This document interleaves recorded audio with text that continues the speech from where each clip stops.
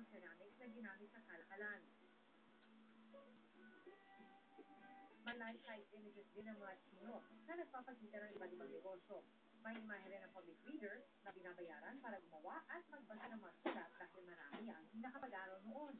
Pati ang ilan sa mga laman na somay at sopaw. Objective of Kanta para sa Paglalaan is to help the integration ng mga Chinoy or the Chinese Filipinos into the main society sa paraan ay visual kaysa mga lecture. Tulad nila dating Pangulong Corazon Colanzo Aquino, Jaime Cardinal Sin, Jose Marie Chan at ang ating pambansang bayani si Dr. Jose Rizal.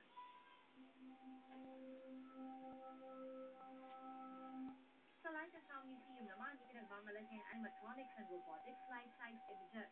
Para ka na rin nag-time travel dahil tiyak na madadala ka sa narrator at nakakapanindig balahibo sounds at light effects. Ipinapakita rito ang Pilipinas noong pre-colonial era at ang sakitin tayo ng mga Pilipino.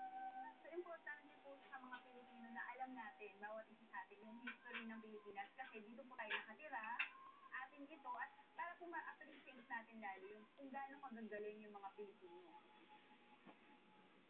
Pinaka-highlight dito ang buhay ni Jose Rizal sa Europa habang siya ay nililigtis hanggang sa makulong at barilin.